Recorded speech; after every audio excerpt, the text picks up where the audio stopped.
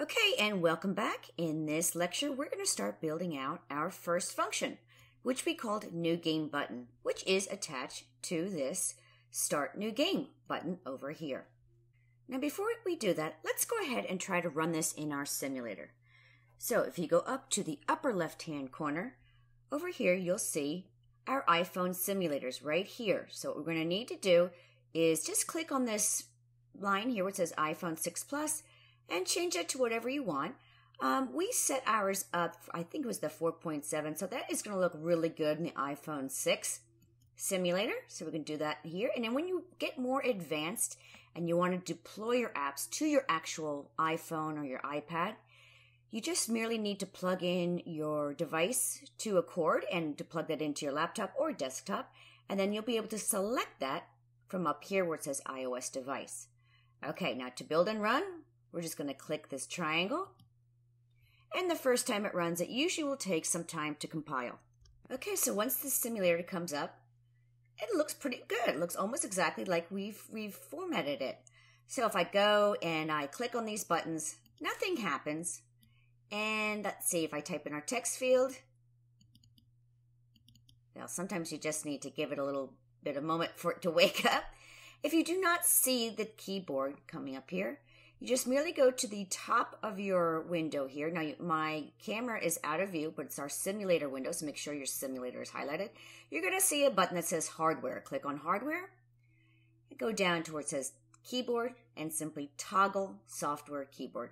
This will bring up the simulator's keyboard, and we can type away. Of course, nothing's going to happen when we check our answer. Okay, so let's get ahead, and let's start programming out what it means to what happens when we click the Start New Game button. All right, let's move right along. I'm going to shut out my simulator, and I think I'm going to close out this split screen. I don't really need it. You guys can always switch back to main.storyboard if you want to take a look at the actual physical app that we're building. So I'm going to go up here, click the leftmost button, and I'm going to go back to the left and click on my view controller.swift. Okay, so the first thing we're going to do is we're going to create a variable. And this is going to be called it's going to be an array. So I'm going to just type it in and I'll explain it. So I'm going to say var item array is going to be equal to open and close square bracket. And the first item within quotes, I'm going to say car. And then outside of the quotes, and the second one, house, and quote, comma. Let's see, boat. Doesn't really matter what I'm writing this in for now, comma, and comma, tree, and quote. Okay, so this is an array. And for this purpose, I'm just going to go over it briefly. An array is a collection of things. Right now, this is a collection of strings. Okay, and strings are denoted with these quotation marks around it. Okay, so I'm calling something a variable. It's called item array, and it's going to house, or it's going to hold, I should say, I don't want to confuse you, 4 different items. All right, so that's good. In our full-length course, the Learn iOS 9 app development course, we go into a lot of detail in dealing with arrays and dictionaries and other type of collections and how to use them. But for this purpose, we're just going to simply just note that this is a variable and it's an array and it's written out like this. This is the syntax for that. Okay. The next thing I need to do for our games played is I'm also going to say var, we're going to call this games played, and that's going to be equal to 0. This does not need to be around quotes. This is an integer, which is just a number. It is not a string. Okay, so this means when the button is clicked, we're going to immediately change the number of games played to 1 because we're starting a new game. Okay, does that make sense? I hope so. Now, let's get down into our IB func new game button, which is our new function. We're going to get in here and we're going to write all the code we need to enact that new game button. And just for recording purposes, let me give ourselves a little bit more room so we're not crowded on the screen. Okay, good to go. All right. Well, the first thing I want to do, I want this simulator to pick one of these items at random, okay? Now, arrays have something called an index or indices, however you want to pronounce the plural of that. So their index count starts with 0. So this is at index 0. This is at index 1. This is at index 2 and index 3. There are 4 items. They're starting with 0. I know that sounds a little odd, but it becomes more second nature as you get into programming a little bit more. So here's what we're going to do. I'm going to say let random, as soon as I can type it, let random number be equal to, and I'm going to type this out and explain it in a minute. Do not get alarmed by the oddity of this syntax. I'm going to say int arc for random, open and close parentheses, and I'm going to close that entire parentheses out. I'm going to add the % mark, and I'm going to say item array dot count. So what this means is like, hey, this is a constant, and it's a constant because we use the keyword let. We're not going to really change this code, okay? Versus variable, this is going to change.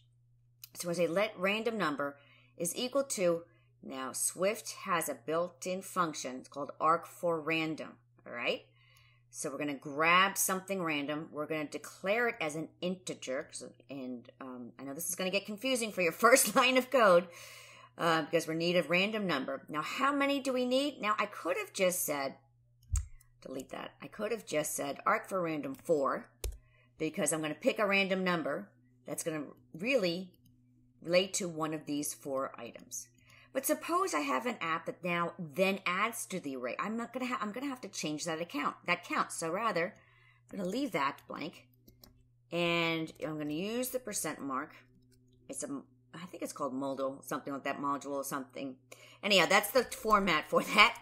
And we want item array dot count. So this means even if we only had 3 items in here, this code would still work. But we're going to just go back and make sure we leave that in there. All right, so this, I know this is your first line of writing a program. It looks a little funky, pardon the pun, but basically we're setting up a random number from the count of all of these. We're going to assign that random number to one of these words. So in this line, I'm going to say, let I be equal to random number. So we're grabbing a random number through this method in here, okay? And we're setting the value of I to whatever that random number is. All right, so now what I want to go back up here is we forgot to create a variable that's going to hold our correct answer. So whatever answer the simulator picks, we're going to hold it into this variable. And we're just going to initiate it by say correct answer is equal to an empty string because we don't know what's going to be the correct answer. All right, let's go back down here. Let I equal random number. Then we're going to go down here and we're going to say, hey, correct answer. We're going to set your value to item array at index I. Not 1, I. All right, what does this mean? All right, so if this random number turns out to be 0, okay? So we're going to say correct answer is going to be the item or the item at index 0. What's that index 0? Well, car is at index 0. Okay, so because our indexes are numbers and these are strings, we had to actually help with the casting in integer. Again, do not worry about this right now. If this is your very first attempt at coding, we get into a lot more detail on how to do this in our course, but I just want you to have fun with this lesson. Okay, so just correct answer is equal to item array dot I. And for kicks, when we run this simulator, I'm going to have that print out so that we know what the correct answer is. This helps in debugging anything, so it would be kind of silly just every time it ran for you as a developer to have to guess which the answer is. So we're going to have it print to our console, and that is just simply done as the word print, open and close parentheses, and whatever you want to print. I could have just typed in there with quotation marks, hi there, but I want to see what the correct answer is. All right, what else do I want to do when I press this button? Well, I want our games played, value, to be equal to games played plus 1, okay? So if our games played is 0, then this is going to be, every time you press the new game button, it's going to say, hey, you just played a game. So you can kind of compete with yourself and see how high of a score you can get within, like, say, 5 games or something. So we're just going to add this feature that says, hey, games played, increase yourself by 1. Now, there is a shortcut. You can do either one of these. You can also say games played plus plus. Both of these will increment it by 1. But since we're just starting out, let's just make it a little bit more obvious. Now, the last thing we need to do for this function is we're going to have our games label dot text field, text property. We're going to have that set to a string, and it's going to say games played, colon. And here's what I want you to do. I'm going to type it out, and then I'll explain it. Backslash, open bracket, games played variable. There we go. Close quotation marks. All right, what is this doing? So we're saying that our games label, which is up here. Hold on a second. Let me see if I can open up that simulator for you. So what we want to do is when we start the new game label, we want the games label.text. We want this where it says games played. So we're going to say games labeled is going to, now this whole text is not going to say games played colon. It's going to say games played colon / it's going to replace this entire text. I could say, hey, you just played your, second game or something like that, but I'm just laying it out this way. All right, so that's going to say games played. This is a placeholder. This backslash, open parentheses, close parentheses is going to hold the value of whatever I put into that. Well, what am I going to put into it? I'm going to put into it the value that's in that. All right. Without further ado, let's run the simulator. Okay, here's our simulator. Let's check it out. We're going to click our Start New Game. And if you look down here in the console, here, I'll put it over here. Here is our print correct answer line. Okay, so the simulator says, hey, here's the answer. Don't tell anybody. So we know it's car. And of course, I could type in car and hit my check answer. Nothing's going to happen.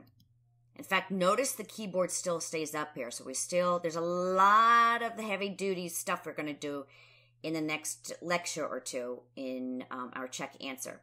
One of them being dismissing the keyboard. But for now, we've got this working out great. Our games played has increased by 1. Let me just click that again. Start new game.